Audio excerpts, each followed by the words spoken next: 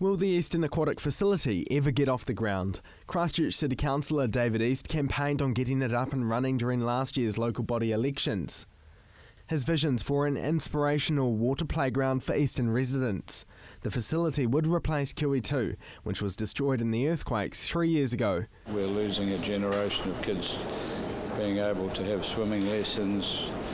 People in the eastern suburbs have got to travel huge distances now for aquatic recreation. Tomorrow, a council committee will meet to discuss 7 possible locations that staff are recommending for the aquatic facility.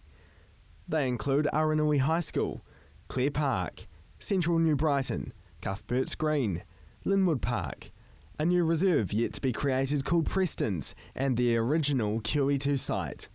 Council staff have until the end of September to report back to the council. The elected representatives will then determine the final location for the Eastern Recreation and Sports Centre.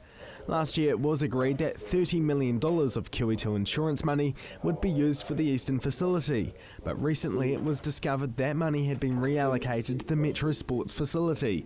QE2 is still in the budget, but if work doesn't start this year, it could be reshuffled. Christchurch City Councillor David East hopes the council locks in the budget for the pool as soon as possible.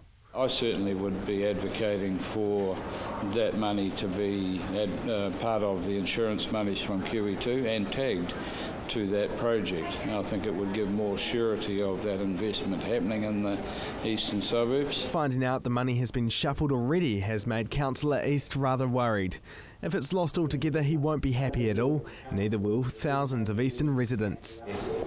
I'd be more than a little disappointed, greatly incensed to be quite honest. Councillor East says the council needs to move fast. At this stage, the new aquatic facility won't be ready for another 3 years.